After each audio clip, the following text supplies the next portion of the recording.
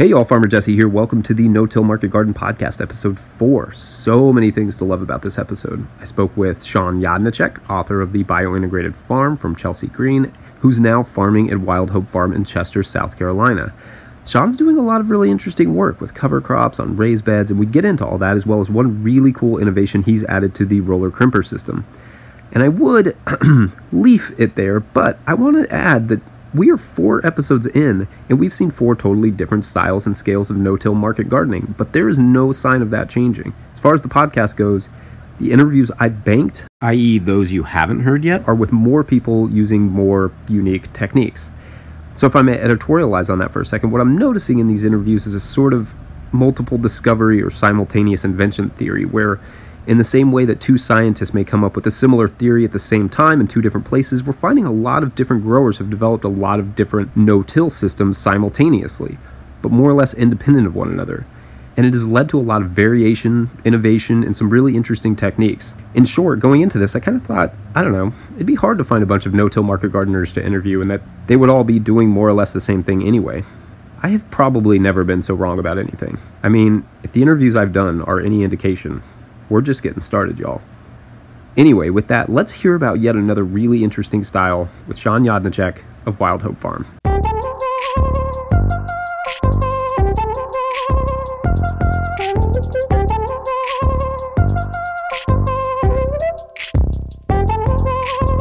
Shawn Jadnricek, welcome to the podcast. Thanks for having me here. This is exciting.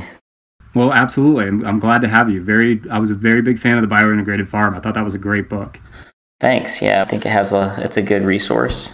Definitely. So you were at Clemson for a little bit at the university, but you've since moved on. Can you tell us a little bit about Wild Hope Farm and what you do there? Sort of how, and then a little bit about the farm, like how much is under cultivation and what you all do with the produce.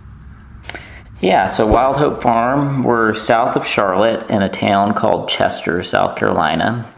And the farm itself is about 220 acres, and right now we have about 3.5 acres under cultivation, and then additional 2.5 acres cover cropped with chickens pasturing through it. And we're in the process, we're a startup farm, so we've only been going for about 1.5 years now. And we're looking to scale up pretty drastically. Our goal is to be 11 acres after 3 or 4 years. And so next year we're bringing on 2.5 more acres. So we'll have 6 acres in production next year. And our main market's our CSA program. We basically grew about 100 share equivalents this year. We didn't sell that many, so some of it went to a farmer's market. And some went to restaurants as well. How many farmers markets are you all doing?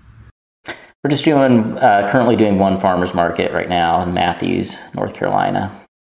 Okay. So is the entire farm in no-till? No, that's a good question. We basically, this year we did a little over 50% of our production was in no-till.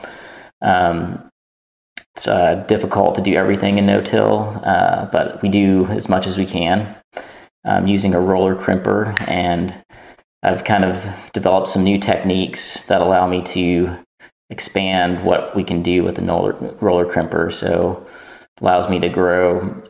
Traditionally, I guess I started out with the roller crimper about 5 years ago, and just started doing winter squash was what I started with, and actually had a roller crimper on the front of a walk-behind tractor.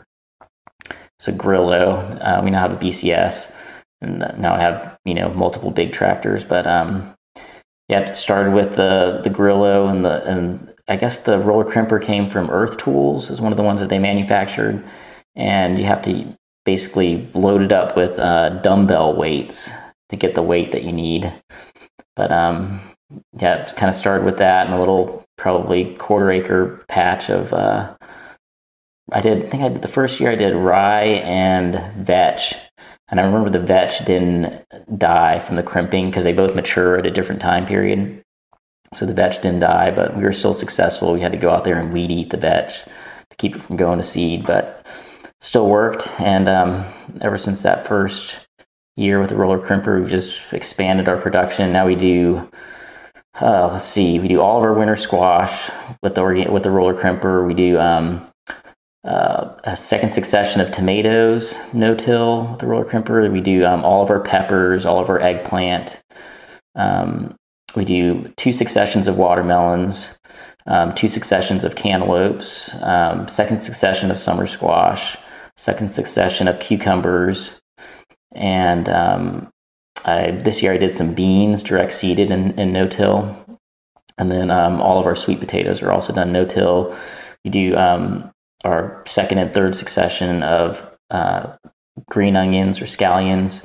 Also did a bunch of flowers and no-till as well. So we're just kind of doing as much as we can. And so it saves so much time, and it's just amazing how easy it makes farming. So I'm constantly, just every year, I've just been doing more and more with it. Can you talk a little bit about how effective that Roller Crimper was from Earth Tools? It was very effective. It was a little squirming, I guess you could call it. It was hard to control on the front of the tractor. Now we're using it with a Grillo, and the way it was attached to the Grillo, it wasn't like directly in front of it. It had to be kind of cocked slightly sideways, which made it a little more difficult to control. But it was definitely very effective. I mean, it had the weight that you needed. And, you could easily do, you could probably do up to an acre, I'd say, no problem with one of those, or even more. But it was a really good tool. Now we do all of our no-till on raised beds. So I don't think it would be effective on the raised beds, because when you're doing it on raised beds, I've seen some raised beds, specific crimpers designed for raised beds, and they have these little, I guess they're in sections where you have a crimper on top and then you've got crimpers on the sides of the raised beds. But the way I've been doing is I've just been using a normal crimper, and the tires do a good job in the furrows, and then the actual Roller Crimper gets the top of the bed. But I don't know if a walk behind would actually work in those furrow areas, if you could get it to work. I've never tried the walk behind on the raised beds, because I kind of developed that technique once we had the other Roller Crimper. That basically goes on the 3-point hitch of the rear of the tractor.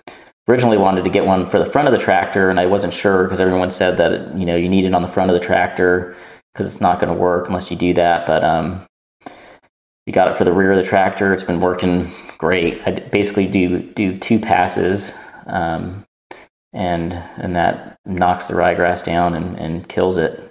Can you give us a kind of breakdown of what that Roller Crimper looks like? It has a sort of specific design, right? Like that chevron. I think of the Jeff Moyer design. Is it similar to that? Yeah, it's made by I&J manufacturers. I think they're up in Pennsylvania. I think it was designed by Jeff Moyer and one of his friends or neighbors. And it's just got that chevron pattern on it. And you weight it down with water. I can't remember how much water I put in. I have to look that up every year. You got to get the right amount of weight on there.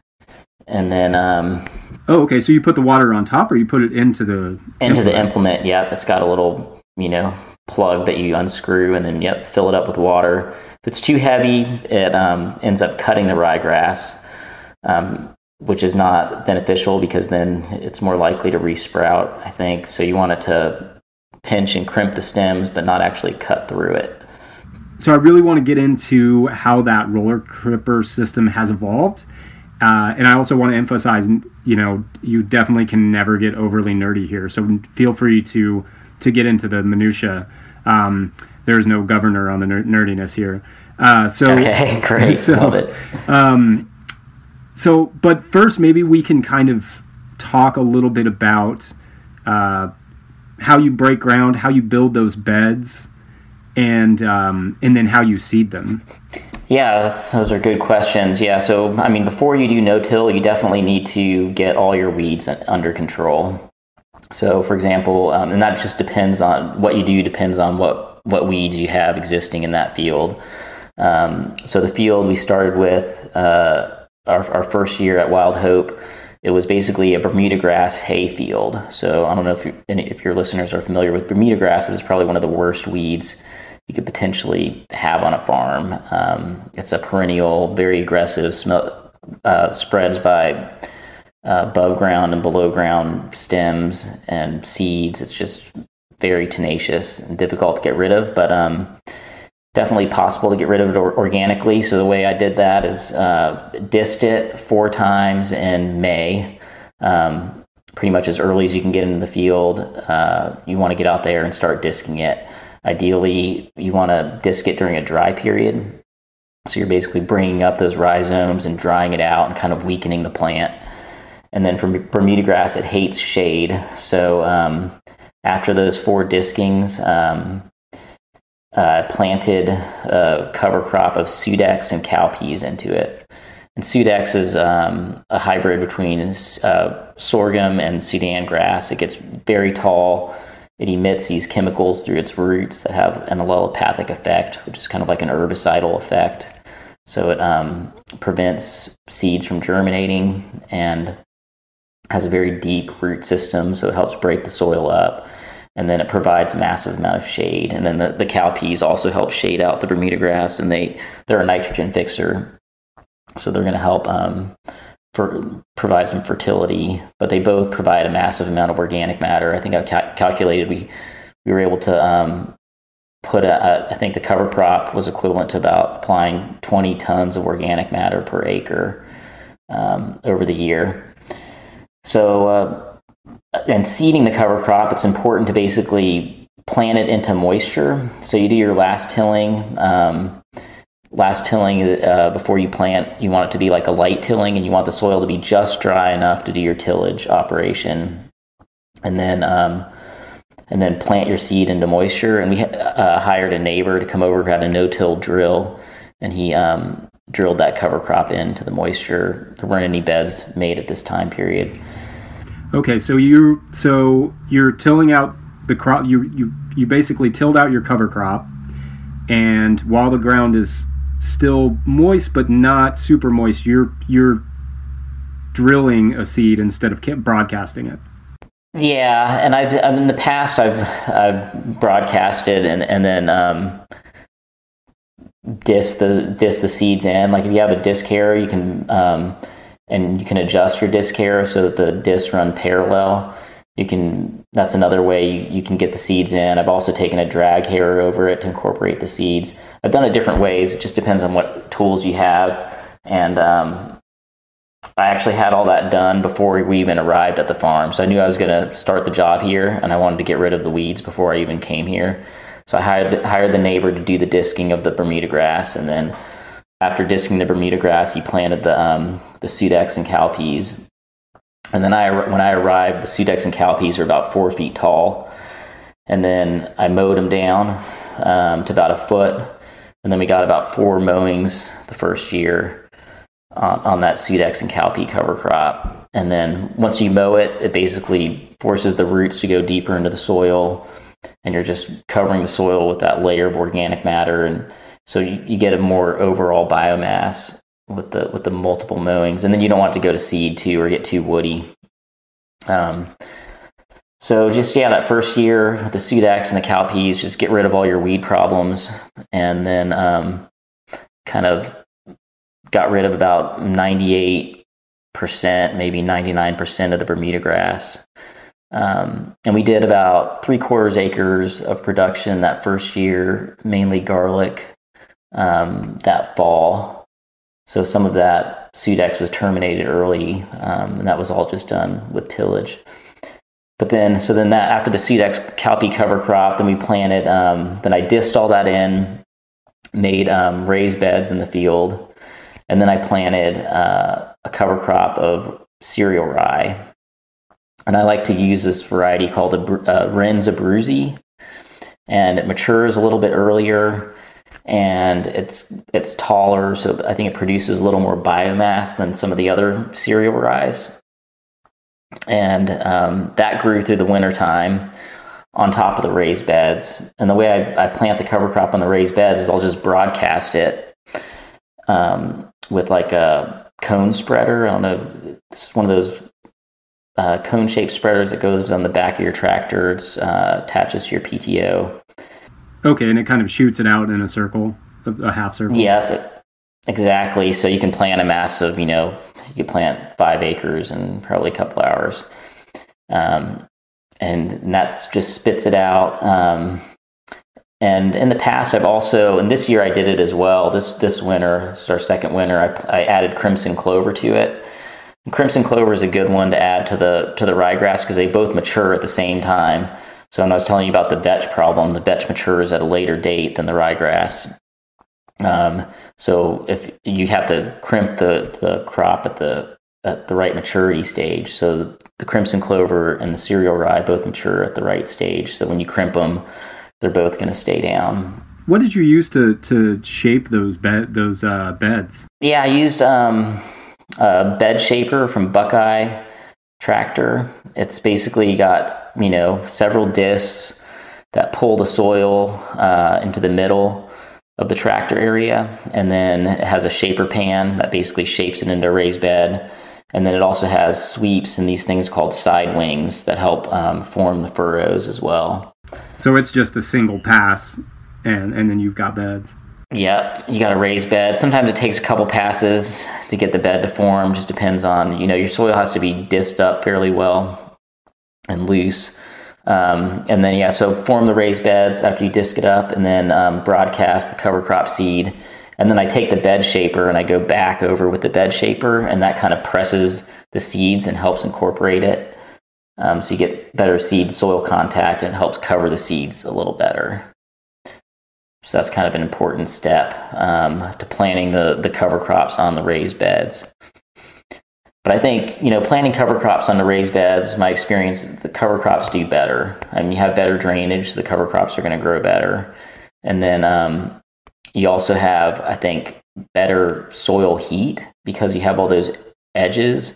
So the sun, is hitting the soil at different angles. So I think the soil heats up better, which tends to give you an earlier maturing cover crop as well, which is important. With organic no-till with the crimper, you want it to mature as early as possible. So I think it helps with some earliness.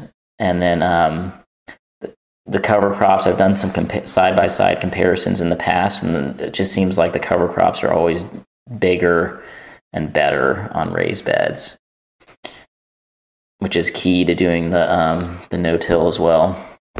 Interesting. Yeah, I guess I didn't think about you had to choose raised beds, because you could have just, if you're just doing a straight cover crop and then no-till system, you could have easily done that in flat ground. But you think that there's actually an advantage to having it on the raised beds?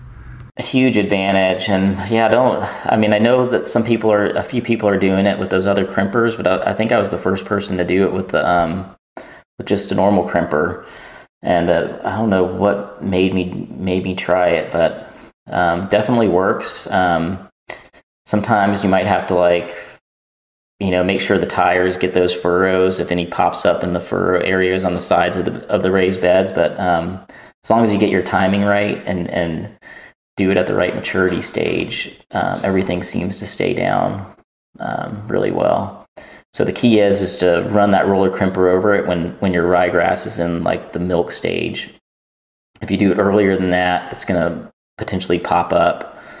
If you do it in the dough stage or later, then the seeds could be viable, and then you'll have ryegrass seed germinating and becoming a weed problem.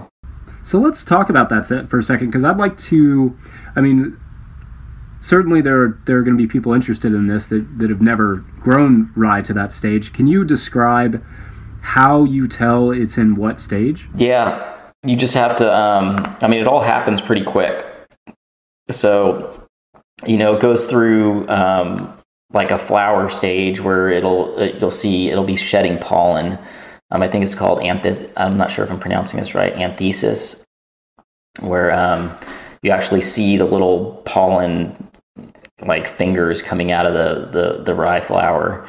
And, if you shake the plant, pollen's going to go everywhere as well. And then shortly after that, the seed will start to form in that flower, and you just have to kind of pull it apart and examine the seed formation. And then the seed goes through different stages. The early stage of the seed is called like the milk stage. And there's probably more stages to that as well, where it's kind of like real watery, and then it gets kind of milky, and then it gets doughy, and then it gets hard. So once it's in the dough or hard stage, the seed's going to be, viable. So that's what you want to avoid. How long, I mean, I guess it probably varies season to season, but how long is that window? Yeah, it's probably like 1 week or so, a 1 week window. Which is probably, I mean, on the surface it sounds like a big deal, but if it's the spring and you're eager to get in there, you're watching it pretty closely, I imagine. Yeah, and it can be hard to time your transplant production with the maturity. So, sometimes you just have, it's key to get all that timing correctly, but you might have to like hold your transplants a little longer sometimes to make sure that things are timed correctly, and you can like withhold fertilizer so they don't, kind of overdo it in the cells, overgrow the cells. So in that situation, are you potting stuff up, or are you trying to grow everything in slightly bigger cells in case you need to, or what's your sort of plan there? How do you navigate that? Yeah, I mean, with tomatoes, peppers, and eggplants, those are all potted up into, I used to do 4-inch pots, but now I use all these Speedling flats. So, hey, y'all, just popping in here real quick. Speedling flats are actually the name brand if you want to hunt those down.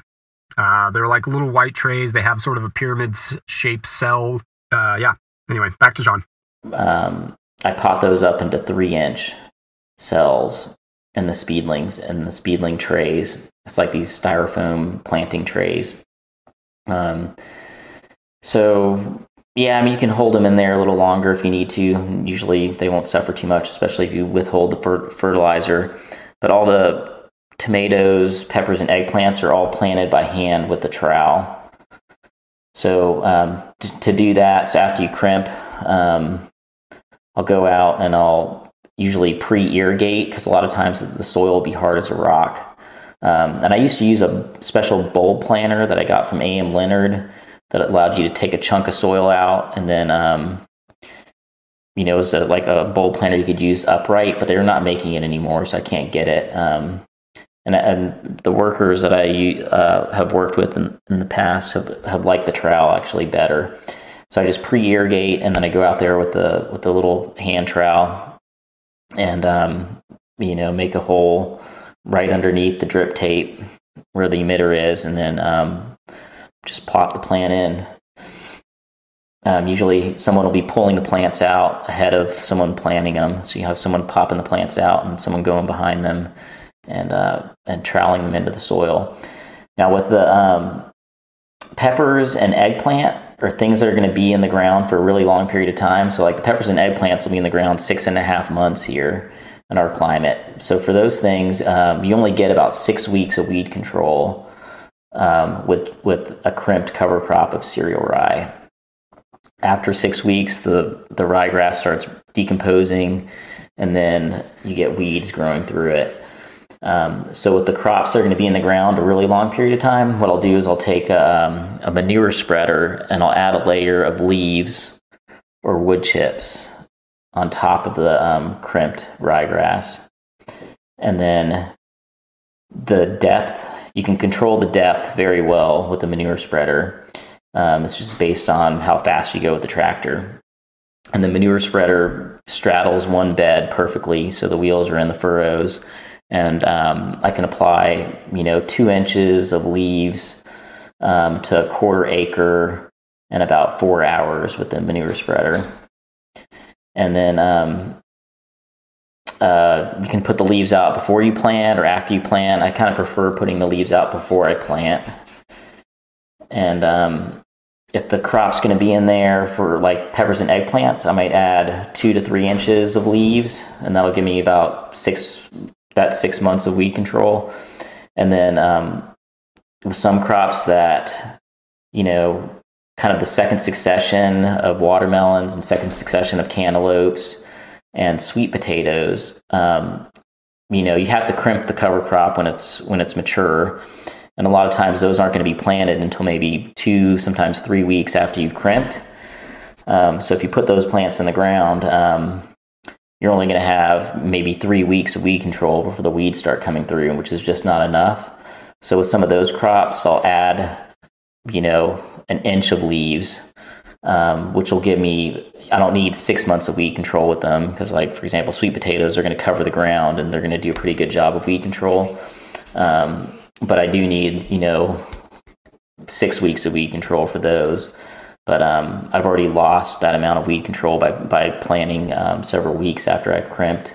So I'll add an inch or 2 of leaves depending on how much weed control I need. I can just do the exact amount required, and that will give me the weed control necessary for those crops. The leaves are an interesting innovation. I have a couple questions about them. The first would be, does it adding that dark layer of matter, presuming, I guess leaves would probably be darker than your average sort of cover crop, right?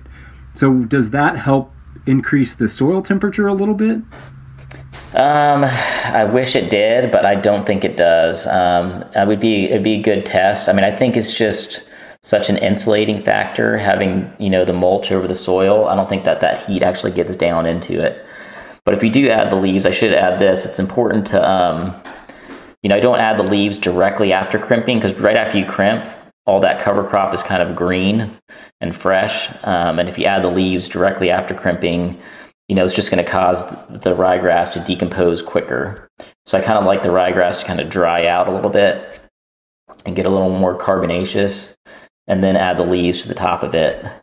But there's it's cool because there's a synergistic effect that I think happens, because the ryegrass mulch alone is only going to give you, 6 weeks of weed control. And if you applied, 2 inches of leaves, that's only going to give you, a couple weeks of weed control. But then when you combine the two, you get this super long weed control. And I think it has to do with, the ryegrass keeping the leaves, up off the ground, and then the leaves kind of lock down and key into the ryegrass and, kind of fill in those gaps. It's just, there's some kind of synergy that happens to give you this really long weed control effect.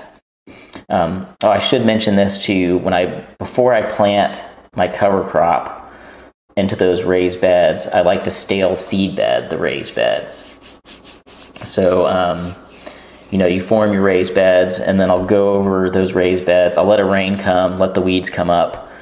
And then once the weeds come up, I'll cultivate those with just my cultivation equipment. I've got a toolbar that has sweeps, side knives for the sides of the raised beds, sweeps for the tops of the raised beds.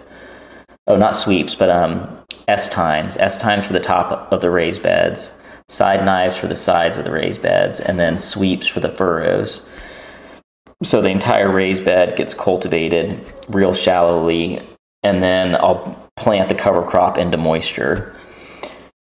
And that's key, because you want the surface to be dry, but you want the moisture to be down in there. So you want your cover crop to germinate and start growing before those weeds have a chance to grow. So when you plant into moisture, your cover crop will come up, but the surface is going to be dry and cultivated, so your weeds won't come up. And then once your cover crop starts growing, it's going to, especially with ryegrass, it'll have that allelopathic effect where it emits those chemicals. And even after a week of growth of that, there's chemicals going into the soil that are going to prevent any weeds from growing. So that gives you a really weed-free cover crop. And if it's a weed-free cover crop, then you're going to have, basically you're doing the cultivation then, so you don't have weeds coming up after you've crimped in the summertime. And did you say that you're using a broadcaster for that, or are you drilling those seeds? How are you getting that cover crop in on the second round? Yeah, just broadcasting it over the raised beds.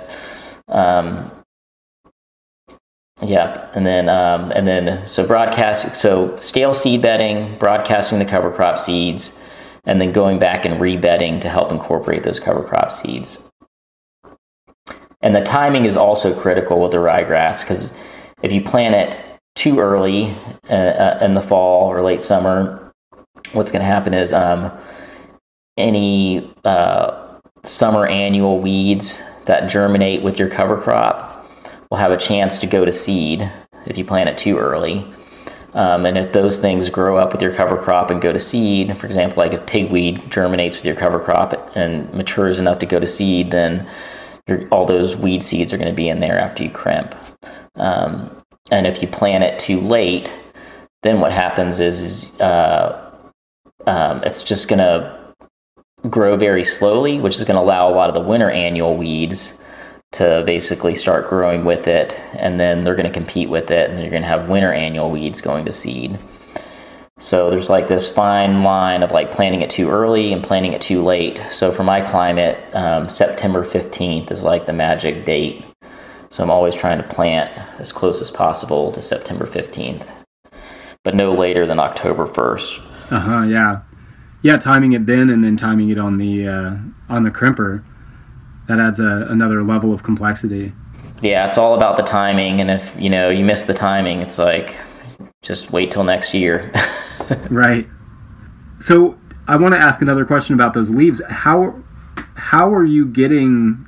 Where are you getting your leaves? And maybe you could just talk a little bit about that. If there's an expense involved, or when I was at Clemson, we were in the city center, so it was really easy to get leaves. The city of Clemson would bring me as many leaves as I wanted, and I had, several hundred cubic yards probably of leaves that they would dump every year. I basically just ran out of space at the farm there to house the leaves.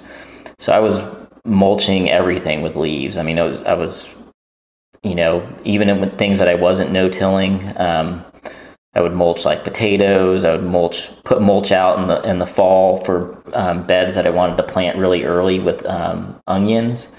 So I would, just mulch like a whole quarter acre and then put the onions in there. I'd mulch that in the fall, and then in the springtime I could just drop onions right through that mulch. And I would mulch flat. I would just mulch as much as I could because I just had this unlimited resource and it was free. But then coming to Wild Hope Farm, we're about 10 miles from the city of Chester, and the city of Chester does collect leaves, but they don't drop them off for free. So they've got they stockpile them kind of in the city center and like in a mulch yard there. And last year I bought leaves from them, and they weren't very expensive. I probably spent $1,000 on leaves. We had to buy them, and then I had to hire a dump truck driver to go there and pick them up. So I think he probably brought 5 dump truck loads of leaves out to the farm. Just hired him for about a half a day. Wow, that's great. And you felt like that was still a good expense? Yeah, I think it was cost effective for all the weed control that we got from it, and then you're also getting the nutrients. Obviously, you want to get it for free. This year, now that we've been here longer, I've been able to connect with the utility pruners, so I got probably over 100 cubic yards of wood chips from the utility pruners this year. So that's already gone out over our garlic. I like to use a manure spreader. I'll plant the garlic, and then I'll use a manure spreader to put the mulch out over the top of it, and then the garlic will push through the mulch. Wood chips, of course, aren't as good as leaves. If you use wood chips and you till them in after you're finished with your crop, then what you really need to do is plant a cover crop of cowpeas. Cowpeas can tolerate the immobilization of nitrogen that the wood chips will do, and then they're going to add a massive amount of nitrogen to the soil, so you won't have a lot of nutrient deficiencies with the crop following the cowpeas. That's a great tip. So you're not using any compost on those beds. So your expenses, even buying in the leaves, is really just cover crop seed and leaves. Yeah. Yep. I mean, we do compost some at the farm, and at Clemson we composted wood chips with food waste from the cafeterias, but all of our composting here and at Clemson is basically just to generate heat for our greenhouses, because we have a system to extract the heat from the compost piles and then use that to heat the greenhouses. Nice. So then on the new farm, I'm presuming that you're using that compost in the places that you're not doing the no-till. Yeah, last year we used compost to basically, I needed potassium out in the fields. I put the compost out on the cover crop, on the ryegrass cover crop, just to kind of fertilize that cover crop. But I think it was interesting. I put the compost out too late in the year. You really need to fertilize your cover crop when it's pretty young. I would say under a foot, even younger. Before you even plant it, it's probably better to get your fertilizer out, your fertility out there before it's even planted.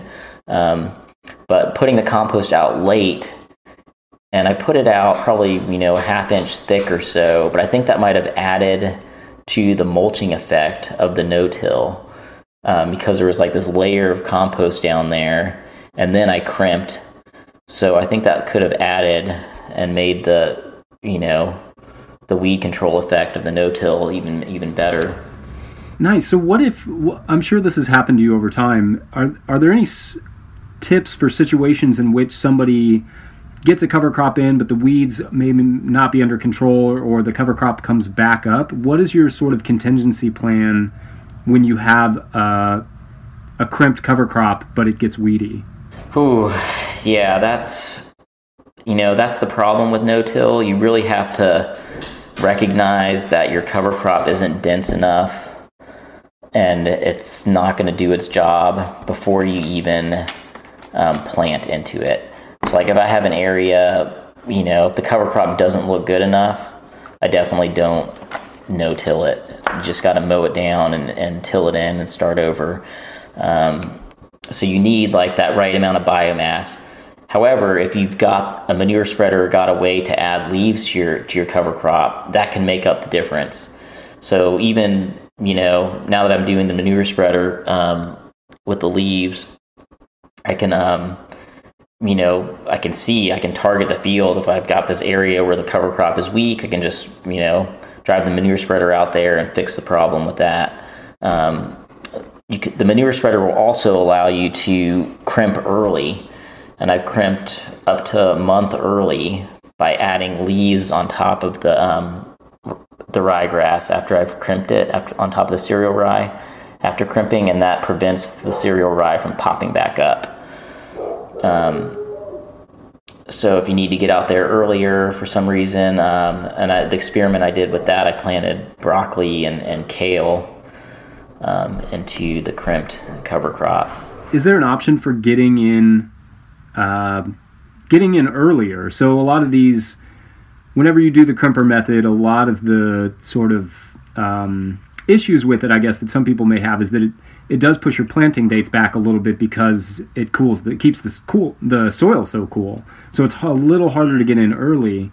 Is there anything that you're doing or sort of working on or have thoughts about for getting in earlier? Yeah, I mean, by adding the mulch to the top of it, you can crimp much earlier, but you're still going to have the delayed effect because the soil isn't heating up. You're going to have, it's going to delay the crop growth because you're not getting the soil temperature that you need to speed up the crop growth. And like when I planted the broccoli and the kale, I was planting it, at the end of, when was it? It was like end of March, early April is when I was planting that broccoli and kale into the crimped cover crop. So I crimped it really early, put the mulch on top of it to keep it from popping back up, and then planted the kale and the broccoli into there. But because the sun wasn't heating the soil up, I had issues with like cold damaging the broccoli and the kale, which normally doesn't happen for me when I plant into bare soil situations. So not only will it delay the crop growth, but if you're really pushing the limits, it can, you can get cold damage on your crops. Is there any reason you wouldn't use compost over top of the crimped rye? No, and I tried that, and that worked well too. Probably worked better, because then what you can do, it makes it, because when you crimp it early,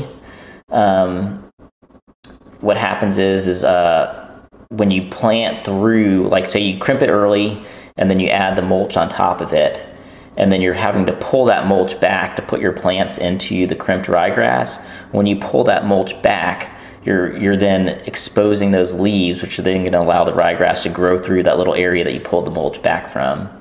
So if you put compost on top of it, you can actually just plant into the compost and then not have to disturb that layer that's preventing the light from hitting those leaves. If that makes sense. Yeah, that's really neat. And there's no issue with the decomposing matter underneath the compost up against the plants? Not at all. I didn't see any at all. And actually, if you plant, like if you, for example, grew a ryegrass cover crop and tried to terminate that and till it into the ground really early in the springtime, you would definitely get problems, at least in our area, with this insect called cabbage maggots. They infect not only cabbage, but any brassica. They infect almost any plant. And it's a fly larva, and they're attracted to freshly decomposing organic matter. So if you till that ryegrass in, they're going to smell it out, come and lay their eggs, and then the larva is going to start feeding on that freshly decomposing organic matter, and that's basically going to, and then once you put your transplants in the ground, they're just going to move from that fresh organic matter right to your transplant roots. It took me a couple years to figure this out, but you pull your plant up and you'd see all these maggots basically feeding on it, and your plant dies several days later. It's really difficult to deal with. But I always plant now my early spring crops into a winter killed cover crop. So I'll plant cowpeas in the fall, let it winter kill, and then all my early spring stuff go into that area. But with the early crimp stuff, you had all this fresh decomposing organic matter because you crimped that cover crop and then you put the mulch on top of it or the compost on top of it, and you had all this freshly decomposing organic matter, but there wasn't a single cabbage maggot issue that I had with any of the transplants. And what I did is I went out there early one morning and I noticed that there were all these fungus gnats that were laying their eggs in the mulch on top of the crimped cereal rye. And as soon as the fungus gnats went down and laid their eggs, all these predatory mites would come up from the mulch and consume the eggs. It was almost instantaneous. So I think what was happening is the cabbage maggots were probably coming in and laying their eggs, and the predatory mites from that mulch are basically coming up and consuming those eggs, so the cabbage maggots never really got a chance to do any damage. Wow, that's neat. Yeah, that's a great. It's a nice benefit of those beneficials. Yeah. So in bare soil situations, you're not going to have any predatory mites because the predatory mites are going to be feeding on fungal mites and they're going to be feeding on all different kinds of things, not just whatever is laying their eggs in there. So you have that army of predators at your disposal. What about other pests? Was there anything, have you noticed any other drops in pest pressure from this system? Yeah, this year was the first year we planted scallions into the no-till system. And normally when I plant scallions later into the year when it's hot, I get a massive amount of problems with thrips. Hey y'all, real quick. Thrips are just a tiny bug, a tiny pest that often spread plant disease, and they can multiply asexually and ergo super fast. They also suck the life out of plants. I don't know, it's kind of for that reason I think thrips would also make a really good thrash metal band name. I don't know, just throwing that out there in case you're needing one. Anyway, just saying. Back to Shawn. And these scallions looked gorgeous, like all the way through. I couldn't believe how long how well they looked, late into the season. I've never seen them look that great that time of year. And definitely attribute that to the mulch. Also, probably like planting cucumbers into the no-till. I see less problems with cucumber beetles. I don't know what's controlling the cucumber beetles in there, but definitely helps with cucumber beetles. Trying to think. It seems like the squash did better. Another good benefit of the no-till is that it keeps your fruits a lot cleaner. It's like cucumbers, squash, zucchini, cantaloupes, watermelons, all those things that used to just get filthy dirty growing them on bare ground. They stay really clean on the no-till. Yeah, that's interesting. That's a nice advantage. Saves a lot of time cleaning. Hey, you all, last interruption. If you're enjoying this podcast or any of these podcasts and it's bringing you some amount of value, please consider signing up for the Patreon page. It's linked in the show notes. It can be as little as $2 a month. But when each of these episodes costs us, over $100 to produce, it keeps us going. This sustains us. Or I'll also throw this out there. If you're a relevant business and want to advertise, we can offer you a pretty sweet deal and grandfather you in at a reasonable rate. So, holla. Back to Shawn. We kind of touched on this, but are there any pitfalls here? I'm thinking perhaps somebody, maybe getting a little overzealous with different cover crop varieties, or maybe not thinking about soil temperature, which we sort of talked about. But is there anything that you can think of here that people really, really need to consider when it comes to trying a similar or the same style? Yeah, you definitely want to start small and work your way up. If you have any kind of perennial weed issue, you definitely can't do it. If you don't know how to get your weeds under control in a tillage organic system, I definitely wouldn't switch to no-till thinking you're going to get them under control. You definitely have to be able to grow a really vigorous, strong cover crop. And you want that cover crop to be really weed free. If you can't do that, I definitely wouldn't try it. Another good consideration is you have to plant, a massive amount of cover crop seeds out there. Like for cereal rye, I like to put out 150 pounds per acre. I used to do less than that, but the more I do it, the more I realize you really just want to go with that rate. And yeah, that's probably the most important thing. Really high density cover crops. The cover crops need to be fertilized really well. They need to be weed free. I remember listening to Jeff Moyer talk about this a few years back, and he was saying the same thing. You really need to focus on, you're growing a cover crop at that point, and you got to treat your cover crop like a cash crop. Yeah, that's an interesting point. It's going to ultimately save you, especially if you're doing it instead of compost, save you money and energy, but it does require a little bit more focus and proper execution to really get the most out of it. Yeah, absolutely. And I like to plant my winter cover crops, like my cereal rye that I planted this year. That was planted after a cover crop of cowpeas. So the cowpeas are like providing fertility for that cereal rye. So the cereal rye would get a lot bigger and denser and have that biomass that you need. And if you didn't do that, if I didn't do the cowpeas prior to the ryegrass, the cereal rye, I would probably maybe even fertilize or put compost out on the cereal rye to get it strong enough and dense enough. Are there any experiments with different cover crops that you've got in mind going forward?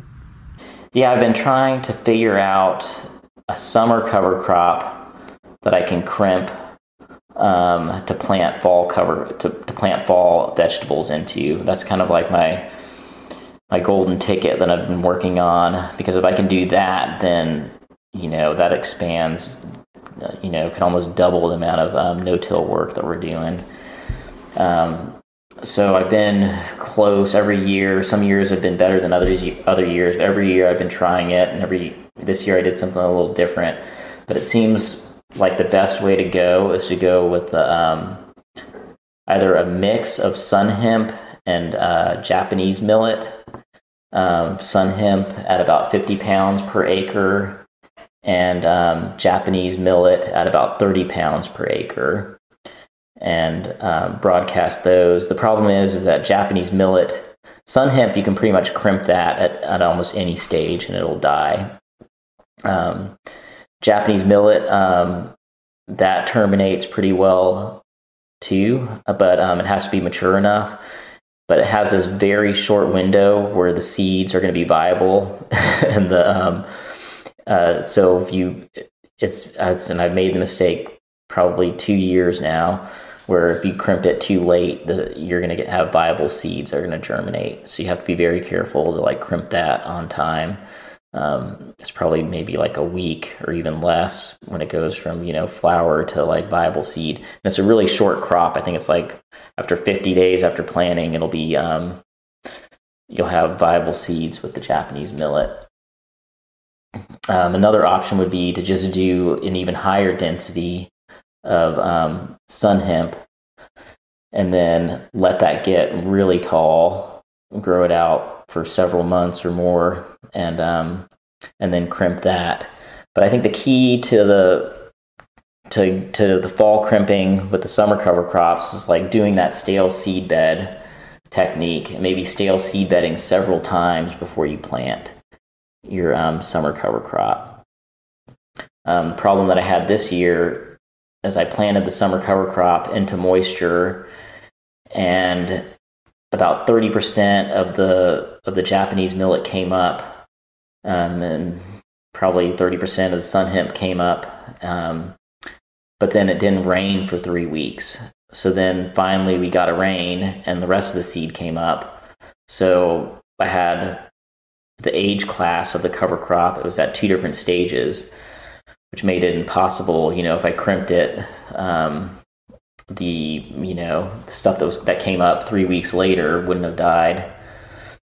Is there any reason? So I'm thinking buckwheat wouldn't be thick enough. It kind of disintegrates. But what about Sudan grass and some of your more common summer covers?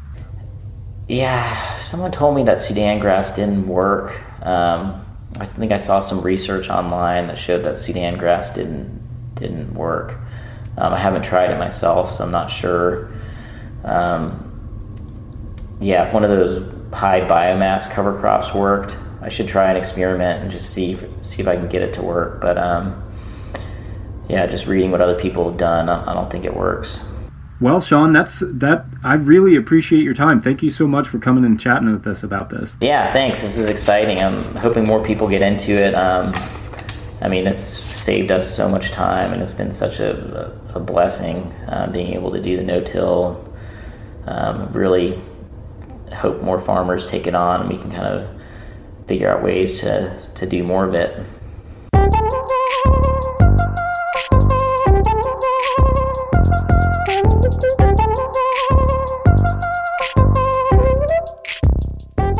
All right, you all, if you enjoyed that episode, make sure to follow Wild Hope Farm. Also, check out Shawn's book, The Biointegrated Farm from Chelsea Green, which has a lot of practical permaculture information about heating greenhouses naturally, and etc. Please sign up for the Patreon page, or at least share these episodes. Talk about them with your friends, share them in your Facebook groups, all those good things. Subscribe to the podcast. Leave a comment, whatever you can do to help us grow this exposure of this thing. You're awesome. Otherwise, your sort of no-till challenging fact of the day comes from a talk Dr. Elaine Ingham did at the Oxford Real Farming Conference. Quote, "There is no soil on this planet that lacks the nutrients to grow plants for the next 10 billion years." End quote. So our charge as growers is to get the right biology in there to extract those nutrients and make them bioavailable to our freaking broccoli. Yeah. All right, y'all. Let that one weigh on you for a minute. Till next week. Thanks for listening. Bye.